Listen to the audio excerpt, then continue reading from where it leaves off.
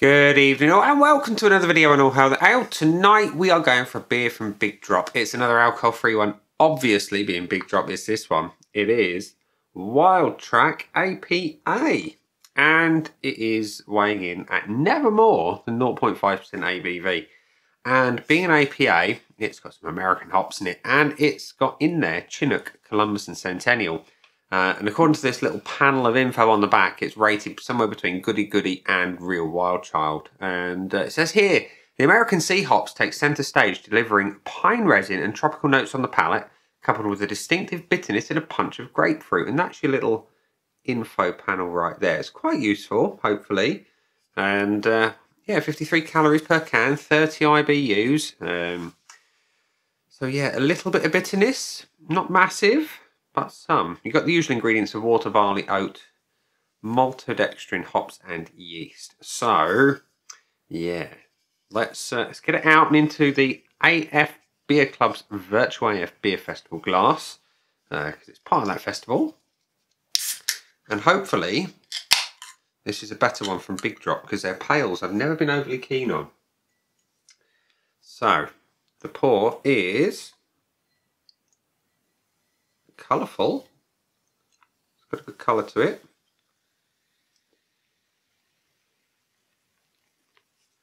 We have a golden coloured, clear as a bell beer with a little bit of white head that's not particularly sort of compact and concise, but you know, it's a good colour. It looks like a good lager, actually. Yeah, looks alright. It's a whiff. As with Big Drop House, it's really light on the aroma. I'm not getting a lot of anything. I've just had a Thai green curry, so everything's a little bit sort of muted, and I added extra bird's eyes for fun. So yeah, it's really, really light on the aromas. There is a little bit of malt coming through, not a lot. There's a sweetness coming in, but yeah, it's really quite light on the aroma. So it looks alright. It smells very, very light to the taste. Cheers.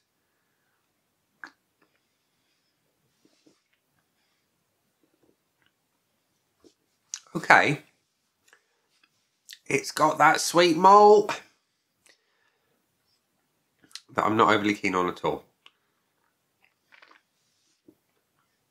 The body is decent. It has a medium body. It's lightly carbonated. It's smooth and velvety, but it's got that sweet malt. There is a little bit of hop bitterness. Not a lot, a little bit. And we have,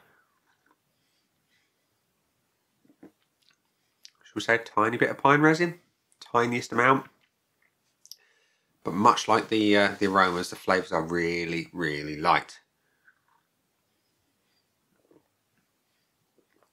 You see what it's aiming at, but it's a bit short of the mark. Now, it's a decent body, light on the flavours, light on the aroma, little bit of bitterness. The finish is quite dry. That's where most of the bitterness resides as well.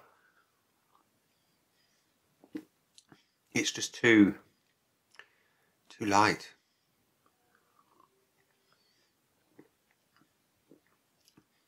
Yeah, too light on the flavours for me. So, Big Drop's Wildtrack APA. What do I think of you? Well, before I tell you what I think of you, we're going to go to the Untapped Aid Memoir, which shows there have been only 27 check-ins, but an average of 3.41, which I think is a little bit high for my taste. So, let's give it my scores of looks, aroma, body, taste and finish, as always. And a maximum of 1 point per section, with 0 being terrible, 1 being superb, and everything else a margin of in between. So the appearance was all right. You know, it's got a nice colour. Let's have a head generation again. Let's get a bit of head going. Come on. There we go. It looks all right. It's a lovely colour. You've got a white head. I mean, it's not overly compact and concise, but as a beer goes, it looks decent. It's got a little bit of inclusions to suggest it's not overly filtered, so hopefully to keep some of the flavour in, but as we know, that's not always the case. I can't see any reason to knock it down by much. Like I say, I'd like it. No, I don't know. No, I'm going to be honest. I'm going to be genuine. I'm going to give it the full point because I like the look. You know, I can't fault it there. The aroma is too light. You know, you've got some decent hops in here. Like I say, with the Centennial, Chinook and Columbus. There's just nothing coming through. I say the tiniest hint of malt, but it's just a hint. It's so light, might as well not be there. That's where it gets its first nul point, 0. Body is excellent. You know, even for a pale ale, this has got good body. It's medium, well carbonated, soft and silky in the mouth.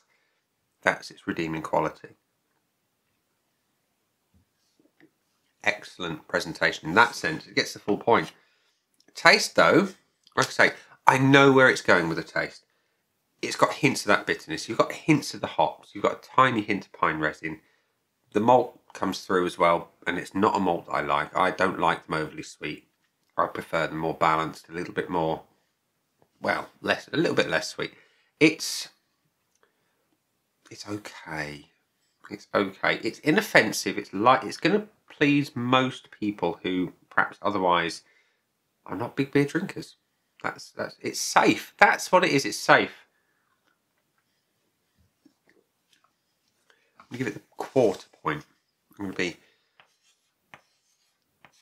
to be sort of ruthless, be honest. So the finish is where most of the bitterness resides, and on an American pale, I want hops in there. I love those big grapefruit bitterness, and I'm not getting it. I'm getting hints of it. I want more of it. That's what I love about an American pale, is those big grapefruit pithy bitterness, and it's lacking. It's lacking in the hops. It's lacking. There's a little bit of it, but not a lot of longevity. It could do with more. It's all right. I'm going to give it the 0.5, which gives me a total of 2.75 out of 5 on my Untapped score of joy. So, better than some I've had from Big Drop, but not as good as their stouts. I've got another couple of their stouts coming, the coconut ones. So I'm looking forward to those. I've enjoyed their stouts. But the pales have been their weaker points. And Wildtrack APA is not a lot different in that sense. It's just very light and just short of the mark. It's very safe, shall we say. And on that note, we're going to play it safe and end it here. That's been the beer. I've been me. And I'll see you again soon for another one. Bye.